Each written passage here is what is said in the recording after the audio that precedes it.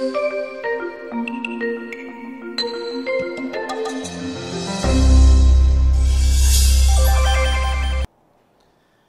ipanakot ng mga tao, magkagalit ang Diyos, magkagalit sa iyo ang Diyos, lagot ka sa Diyos. Ano ba talaga yung tinatawag na God's anger? Talaga bang ang Diyos personally magagalit sa iyo? Bababa siya mula sa langit, pupunta dito at papaluin ka? Kaya ay pinapalo ka ng Diyos? O huwag mong gagawin yan kasi paparusahan ka ng Diyos? Kasi kung ganun, wala nang gagawin ng Diyos araw-araw, minuto, kundi bantayan ang lahat ng tao at magparusa ng magparusa at magalit ng magalit. So ano ba talaga ang God's anger? Isaiah 26:20, "Go into your rooms and lock your doors. Hide in there for a short time until God's anger is satisfied." Pag ba sinabing God's anger, talagang literal na God's anger? Halimbawa, may bagyo. Sasabihin ng iba, masungit ang panahon, masama ang panahon. Meron pa talagang masungit na panahon at merong gentle na panahon? Meron ba talagang masama at mabuting panahon? Hindi ba lahat ng panahon ay mabuti kasi Diyos ang may gawa niyan? So pagka sinasabi ng mga taong may bagyo, tumago tayo sa kuweba at palampasin muna natin ang galit ng Diyos. Talaga bang galit yun ng Diyos? Or is it a natural phenomenon that humans read in a human way and they humanize God? Tapos sinasabi nila, nagagalit ang Diyos. Is God's anger personal and subjective or objective? God-ordained response of God-created natural law.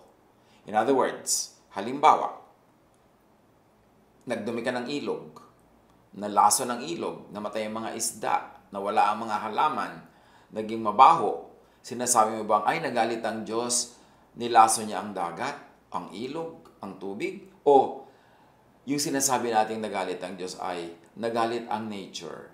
Or yung God-ordained natural law was broken and of course it will have a natural automatic effect. Magkakaroon ng tunay na bunga, cause and effect, na binabasa lang natin, binabasa ng mga relihiyoso as nagalit ang Diyos. Does God need to respond personally, subjectively to every occurrence in creation? Halimbawa, ayan, nagsisigarilyo ka kasi, nagalit sa'yo ang Diyos, binigyan ka ng cancer sa baga. Ganun ba talaga yung Diyos? Ay, nagagalit ako sa'yo, bibigyan kita ng cancer. Yung, halimbawa, napuyat ka, naglalakad ka sa hagdan, nahulog ka, sasabihin ng mga tao, ayan, hindi ka kasi natutulog, nagalit sa'yo ang Diyos, inihulog ka. Ganun ba yung galit ng Diyos? O may natural law? Umandar ang natural law.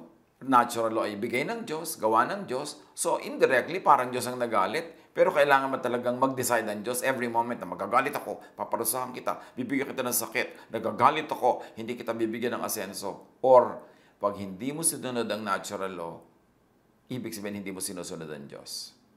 At pagka ang naging bunga nun sa buhay mo, parang kaparusahan dahil sa ginawa mong pagpapabaya at hindi pagsunod sa natural law, yung ba talaga ay personal na galit ng Diyos o automatic natural law at work? Genesis 2:2, by the seventh day, God had finished the work He had been doing. So on the seventh day, He rested from all His work. So anong ibig sabihin nun? Nung matapos ang Diyos gumawa daw ng 6 days, and of course, pinag-uusapan pa kung literal ba yan o metaphorical, but anyway, hindi yan ang topic natin ngayon. Basta natapos nang gumawa ang Diyos, di tapos na siya. Alam nga namang every moment na dinumihan mo ang ilog, ay gagawa uli ang Diyos, lalasunin niya dahil nagagalit siya sa atin. Alam nga namang every moment na kinalbo mo ang gubat, gagawa ang Diyos ng baha para bahain dahil nagalit siya. O sa ginawa niya sa buong creation, nandoon na lahat, nakatakda, nakalaan, embedded, ang natural law na whatever cause will have an effect. Hindi na kailangan personal na mag-intervene ng Diyos, natural na yon, automatic na aandar na yon, hindi na kailangan maging personal. Kasi pagka ginagawa natin personal, para namang ang lupit-lupit ng Diyos, ang unreasonable ng Diyos na, ayan, nagalit ang Diyos, binigyan ka ng sakit, ayan, nagalit ang Diyos, nawala ka ng trabaho, pabaya ka ng pabaya sa trabaho, you break natural law, meron na yung natural consequences. God does not have to make a personal decision in your case. Aanihin mo ang iyong itinanim. Hindi na Diyos ang magpapasya kung anong aanihin mo. Ikaw ang magpapasya noon kung ano ang iyong itinanim. Pero kuminsan, siyempre, meron tinatawag na time and chance, or luck, or swerte or malas, pero konti lang yon. Mas madalas yung natural law ang umaandar. Na pag nagtanim ka, aani ka. Before institutionalized and formalized religion, before religious law, there was natural law. What do we mean? Una naman, ang tao, konti lang. Wala pang relihiyon. Wala pang mga organized religions. Wala pang mga doktrina. Wala pang mga regulasyon. Pero may natural law na. Ang gravity nun talagang pagka yung pumapatak ang ulan mula sa taas patungo sa baba, wala ka namang nakitang ulan na pumatak pataas. Kasi may law of gravity. Merong talbog, pero babalik din uli pababa. Kasi merong mga natural laws. Laws of physics at work. So, bago nagkaroon ng religious law, meron mo ng natural law. Ibig sabihin, superior ang natural law to religious law. May mga religious laws na superior if aligned with and in agreement with natural law. Pero pagka may religious law na kakontra ng natural law, asahan mo na ang mananaig ay yung natural law.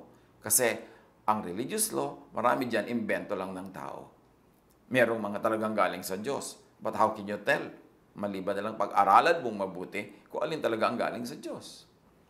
Ang Diyos, bago pa nagpakilala through religion, or bago pa kinilala ng tao through religion, nagpakilala na ang Diyos through nature. Romans 1:19-20. They know everything that can be known about God because God has shown it all to them. God's eternal power and character cannot be seen. But from the beginning of creation, God has shown what these are all like by all He has made. That's why people don't have any excuse. So wala daw excuse sa mga tao not to know God. Kasi sa simula pa lang, sa halaman, sa tubig, sa puno, sa hangin, sa apoy, sa lahat ng nagaganap sa kalikasan, nagpakilala na ang Diyos. Gusto mong makilala ang Diyos? Kilalanin mo ang kalikasan. Gusto mong igalang ang Diyos? Igalang mo ang kalikasan. Gusto mong suwayid ang Diyos? Suwayin mo ang natural law. May consequence, magdurusa ka. Hindi kailangang personally magalit sa iyo ang Diyos para ka magdusa kasi embedded in natural law ang cause and effect. So, superior ang pagsunod sa natural law kaysa sa religious law lamang. Religious law, mostly made and invented by people, which came much later, much later, does not and cannot supersede natural law. Kailan lang na-develop ang religion? Very, very recently. Pero kailan nagsimulang may tao? Takal na. Bago nagkaroon ng doktrina, bago nagkaroon ng mga statements of faith, bago nagkaroon ng hierarchy ang mga religious leaders, bago nagkaroon ng mga distinctives, nando na ang natural law na sabi ng Romans, yun ang mabisang pagpapakilala ng Diyos sa tao. Walang sala, walang pagkakamali, laging consistent, kahit ano pang yung religion, iisa pa rin ang laws of nature. Matthew 15:7-9. Ito ang sinasabi ni Jesus tungkol sa mga religious leaders na ang dami-dami nilang turong laws. You hypocrites, Isaiah was right when he prophesied about you. These people honor me with their lips, but their hearts are far from me. They worship me in vain. Their teachings are merely human rules. Imagine Jesus saying that. And that was against the people of his time, against the teachings of the Pharisees, of the leaders of the law, the teachers of the law, the priests. Sabi niya, tama ang sinabi ni Isaiah tungkol sa inyo. Hanggang bibig lang ang worship nyo, pero ang mga puso nyo malayo sa akin.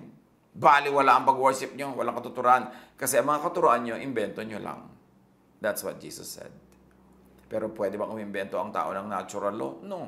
Kaya nga yung mga nagpunta sa buwan, nakarating dun eh. Kahit lumalakad yung earth, umiikot yung buwan, lumalakad yung buwan. Bakit nakarating dun? Na-compute nila eh. Kung ano dapat ang kanilang speed, ang trajectory nila, saan sila pupunta. Na-compute nila because hindi nagbabago yung natural law. Hindi naiiba yung speed ng earth, yung speed ng buwan, yung ikot niyan, pare-pareho. Nandun yung natural law eh. Kaya yung mga scientific laws are reliable. Kaya kung minsan merong mga iniinom-inom tayo, pinapahid sa katawan, tinitake, pero nakalagay, no approved therapeutic claims. You know why not?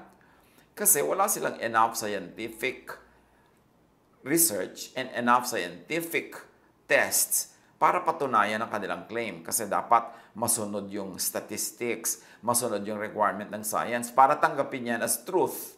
Dahil maggastos ang ganong research, yung mga iba hindi nila nagre-research, kulang ang research nila, puro na lang mga testimonial. Sabi ng tatay ko, effective yan. Sabi ng ganitong artista, effective yan. Pero hindi naman sila mga scientists. At yung effective kay Petra, hindi ibig sabihin na effective sa lahat ng tao.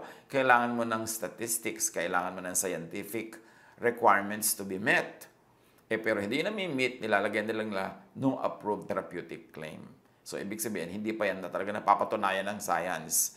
At ganon ang dapat nating isaisip pagka tinasabi natin yung mga human rules, religious rules, mga testimonies, mga patotoo, dapat nakabase sa science, nakabase sa nature at sa natural law.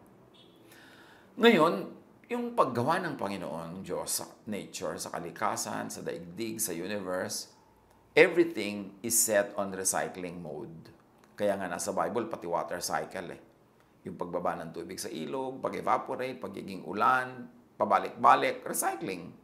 Kasi tapos na ang paggawa ng Diyos ng tubig. After the 6th day, tapos na ang paggawa niya ng tubig. Alam naman sa 7th day, wala pong tubig, gagawa na naman Diyos ng tubig. Kaya yung tubig, recycle. So sasabihin ng mga tao, ay nauubos na po ang hininga, nauubos ang oxygen, sabi ng mga hayop at tao. So ang ginawa ng Diyos, may halaman, bubuga siya ng oxygen, ang tao naman bubuga ng carbon dioxide. So yung tao, hayop at halaman, pag magkasama, may nare-recycle laging, hihingahin silang dalawa. And that follows in all laws of nature. Nagre-recycle. Kaya masama yung sinisira natin yung ganung cycles dahil mauubos yung supply na hindi mare-replenish. But what are we saying? Everything is set on recycling mode, on automatic, like the laws of science. Jeremiah 33:25 is an insight in that area. This is what the Lord says, I made my covenant with day and night and established the laws of heaven and the earth. Kaya kuminsan sa mga newscasts, mga news programs, sasabihin, ang araw ay sisikat bukas ng alas 5:45 ng umaga. Bakit alam mo na yun na hindi pa dumarating? Kasi na-measure na ng science ang movement ng araw, ang movement ng earth sa iba't ibang seasons na nalalaman natin. Kaya na itatakda kung kailan yung winter solstice, kung kailan yung summer, kailan yung autumn, kailan yung winter. Kasi may laws of science na umiiral. At sa ibang mga very developed places na meron silang mga gamit, nasasabi pa nila, pag uulan ngayong araw na to ng alas 3 ng hapon, kasi meron ng scientific laws na na-discover sila. Lahat nakatakda. Ngayon, kailangan ba magalit ng Diyos pagka meron tayong ginawang paglabag sa laws of nature? God's anger need not be personal and subjective. Though it could be. Pwede naman. Wala namang makakapigil sa Diyos kung gusto niya magalit, kung gusto niyang matuwa, kung gusto niyang ikaw ay pagalingin, kahit kontra sa natural law, kaya yun ng Diyos at pwede niyang gawin. Pero all things being equal, and without that intervention or miraculous acts of God, it is the law of nature that will be at work. Even what we call God's anger. So God's anger could be automatic, natural corrections and balancing done by nature na inutusan ng Diyos. When natural law, which is God's law, which is God at work, becomes upset, which means angry due to disrespect and violation. So pag sinasabi natin, ayan, nagalit ang Diyos, tinamaan ka tuloy ng kidlat, may natural law at work doon at hindi kailangan nagalit talaga ang Diyos, pero namamayong ka sa ulanan, walang mga ibang puno, ikaw lang ang nando sa bukid na walang kapuno-puno, ikaw ang pinakamataas na nakatayo doon, namamayong ka na may hawak ang metal na payong, syempre pag kumidlat, pupuntahin sa pinakamataas na lugar, at yun yung payong mo, tinamaan ka, nasunog ka, sasabihin iba, naghalit sa akin ng Diyos. Ang ibig sabihin lang noon, you broke natural law. Na pagka may thunderstorm, hindi ka dapat magdala ng bakal na mag-a-attract ng kidlat. At hindi ka dapat nag-iisang nakatayo sa gitna ng bukid dahil ikaw ang tatamaan. So yung galit na yun, hindi talaga personal galit ng Diyos. It is a natural effect of what we do. It is a natural bunga ng pangginagagawa natin sa buhay. Jeremiah 6:16-19. Sinabi ni Yahweh sa kanyang bayan, tumayo kayo sa panulokang daan at magmasid. Hanapin ninyo ang lumang kalsada at alamin kung saan ang pinakamabuting daan. Doon kayo lumakad at magtatamo kayo ng kapayapaan. So may ibinibigay na law ang Diyos. Subalit ang sabi nila, ayaw naming duman doon. So ayaw nila sumunod, ibe-break nila yung law na yon. Kaya't si Yahweh ay humirang ng mga bantay upang marinig ng Israel ang tunog ng kanilang trompeta. Ngunit sabi nila, hindi namin yun pakikinggan. So ayaw na talagang sumunod sa utos. Kaya't sinabi ni Yahweh, makinig kayo mga bansa upang malaman ninyo ang mangyayari sa sarili kong bayan. Makinig ang buong sanlibutan. At ang mga taong ito'y mapapahamak bilang parusa at iyon ang nararapat sa kanila sapagkat hindi nila sinunod ang aking mga utos at itinakwil ang aking katuruan. In other words, in this particular example, it seems that the anger of God is personal and subjective. Pero pagka ito in-apply natin yung natural law, pwede mong makita na hindi kailangang maging laging subjective and personal. Pag hindi mo sinunod ang natural law, mayroong natural consequences. Only read in a poetic way, in a metaphorical way, as God's anger. So read this literally, but also read it metaphorically. Such correction, such balancing, often interpreted as punishment and discipline from God, come in the form of calamities, famines, plagues, loss, defeat, sickness, even death, at iba pa. So yung mga yan dumarating. Halimbawa, ang daming mga tao sa isang lugar. Tapos nagkakaroon ng sakit dahil sa kulang sa hygiene, kulang sa nutrition, kulang sa ventilation. Natural magkakasakit ng mga tao. Tapos sasabihin mo, nagalit ang Diyos, binigyan tayo ng sakit. Pero yung galit na yun is because nature and natural law was violated, it will have consequences. It doesn't have to be a personal anger from God. Yung kahit kayo mga Kristiyano, mga misyonero, bigla kayong nasa isang hotel na walang fire escape, tapos ang dami-dami yung nakatira sa hotel na yon, tapos lumang-luma na pala yung mga wiring noon, tapos nagsiklab, nasunog ang lahat, sasabihin nyo, nagalit sa atin ng Diyos. No, ang natural law was obeyed. Meron nag-ignite, may carpet, may kortina, nagkaroon ng fire, may available oxygen for the fire to progress, tapos walang mga fire escape, hindi makalabas yung mga tao, hindi Diyos ang nagalit nun. Hindi sila pinarusahan ng Diyos. Natural law was violated, natural law will take its course. Ganon din sa kasakit at maging sa kamatayan. Numbers 11:31-34. Si Yahweh ay nagpadala ng hanging may tangay na laksalaksang pugo mula sa kabila ng dagat. Ang mga ito'y nagliliparan sa paligid ng kampo. 1 metro lang ang taas ng kanilang lipad mula sa lupa at ang lawak ay 1 araw na lakarin sa kabi-kabilang kampo. Lumabas ng kampo ang mga Israelita at nang huli ng pugo hanggang kinabukasan. Ang pinakakaunting na huli ng isang tao ay aabot sa 10 malalaking sisidlan. Ang mga ito'y ibinilad nila sa paligid ng kampo. Ngunit bago pa lamang nila ito kinagat, binuhos na ni Yahweh ang kanyang galit sa mga Israelita at siya nagpadala ng isang kakilakilabot na salot. Ang lugar na iyon ay tinawag na Kibrot Hataava sapagkat doon nalibig ang mga taong naging hayok sa karne. So eto na naman, ang reading is personal ang galit ng Diyos, nagpadala ng sakit dahil yung mga tao mahilig kumain ng pugo. But when you look at it from natural law, when you read it from a scientific point of view, quails and other birds may carry diseases. In fact, influenza virus is actually from birds that have passed on to humans. At nararanasan yan sa panahon na ito, sa panahon na maraming iba't ibang may salot na dumating sa buhay ng tao, marami galing sa ibon. Now, drying out this much bird meat around the camp could also result in contamination of food by bacteria and other insects and flies. So here you can see, pag binasa mo, in-anthropomorphize mo yan, ginawa mong human ng Diyos, na-humanize mo ang kanyang reactions, sasabihin mo, nagalit ang Diyos. But if you like to look at natural law as authored by God, then natural law was angered. And because natural law naman has no emotions, so hindi pwede sabihing angered. Meron lang na naging effect ang cause. Cause and effect. This is a natural process. It is automatic. Proverbs 19:3. A person's own folly leads to their ruin. yet their heart rages against the Lord. Oo nga naman.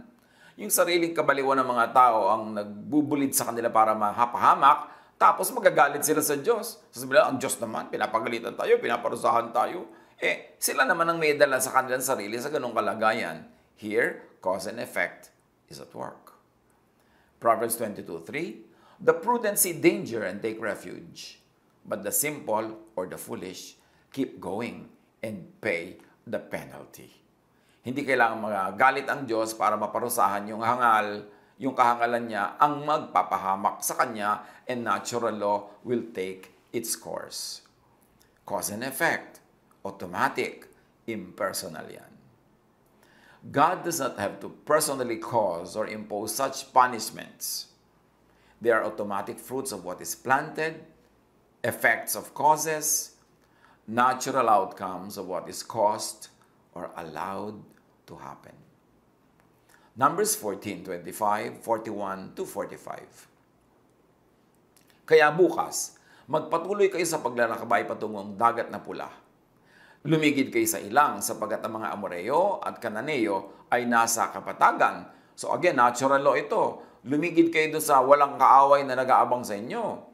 Pagka kayo dasal pero dumaan kayo doon sa kaaway nyo, matatambangan kayo at pwede kayo mapahamak. Obey natural law. Ngunit sinabi ni Moses, bakit ninyo sinusuway si Yahweh? Hindi ba ninyo alam na hindi magtatagumpay ang ginawa ninyong yan? Huwag na kayong tumuloy. Kapag tumuloy kayo, malulupig kayo ng inyong mga kaaway sapagkat hindi kayo sasamahan ni Yahweh. That could be personal, but it also need not be personal when they break common sense, when they do not follow good military tactics. It's as good as God is that with them, they will fail.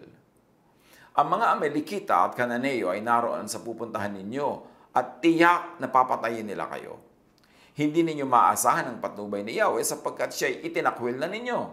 Again, it could be read in a very personal way, but it could also be read as cause and effect. Your ways violate natural law, natural intelligence, natural logic. Therefore, do not expect to be blessed by God because what you plant is what you will harvest. There is cause and effect. Ngunit nagpatuloy pa rin sila kahit wala sa kanila ang kaba ng tipan at hindi nila kasama si Moses. Sinalakay nga sila ng mga Amalekita at mga Kananeo na naninirahan sa kaburulan. Tinalo sila ng mga ito at tinugi sila hanggang Horma. Parang sinasabi yan ng mathematical laws, if P, then Q. If you did this, this is going to be the result. Sa pag-analyze sa mga nangyayari sa buhay, the ancients could have only overly anthropomorphized or humanized and personalized natural law and ascribed it to, incarnated it as personal acts of God. Ginawa nilang parang napaka-personal, pero kung tutuusin, automatic na yon. Amos 3:6, when a trumpet sounds in a city, do not the people tremble? When disaster comes to a city, has not the Lord caused it? Or has not God-ordained law caused it? Has not God-given logic caused it? Magandang basahin yan in that kind of parallelism. You do not like to incur God's anger? You do not like to be punished by God's anger? Then do not anger nature. Do not break or disregard natural law. Do not upset the natural balance of life. Do not upset the universe.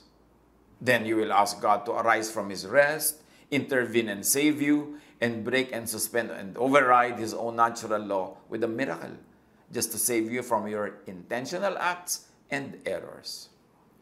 Maraming mga tao, hindi kakain pero magpe-pray sa Lord ng strength. Hindi mag-aaral, magpe-pray na pumasa sa exam. Hindi magtatrabaho, magpe-pray na magkapera. Hindi naman sila nakikipagkasundo sa mga kaibigan, nagpe-pray sila for peace. Bine-break nila ang natural law, tapos hihingi sila sa Diyos ng himala so that God will break His own natural law to accommodate them, yung mga tao na hindi sumusunod sa natural law. That won't work. Very, very seldom does it work. Ayaw mo magalit sa iyong Diyos? Huwag mong galitin ang nature. Huwag mong labagin ang natural law, natural intelligence. Gawin mo kung ano ang tama. Kasi inilagay na ng Diyos sa isip ng tao, sa creation, ang lahat ng laws, at malinaw lahat yun ang dapat nating sundin. Although, some people who do this and they get accommodated, but this is not the rule, it is the exemption. Miracle is not the rule, it is the exemption.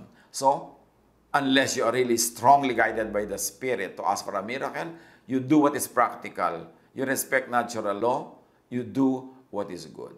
So play safe, play sure. Do not make God angry. Do what is naturally correct and good. Do what natural law teaches and implements.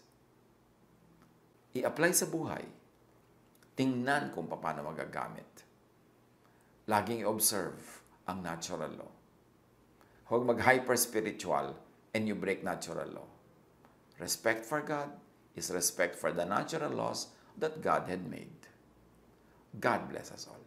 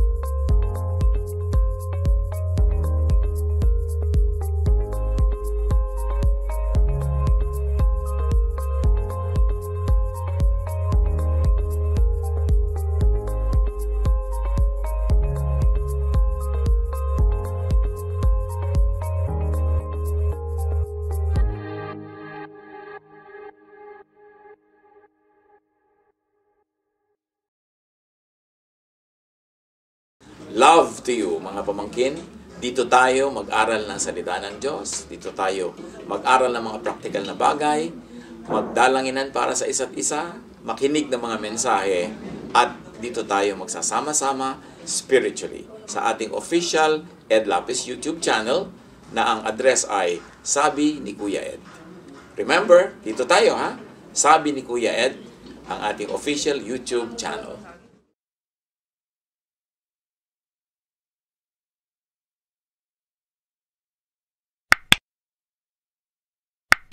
Do not forget to subscribe. Click the subscribe button and ring the bell for notification. Like, comment, and share our official YouTube channel. Visit Ed Lapiz website for daily devotion, audio podcast, latest video message, send your prayer request, subscribe to mailing list and more. Visit edlapiz.com.ph.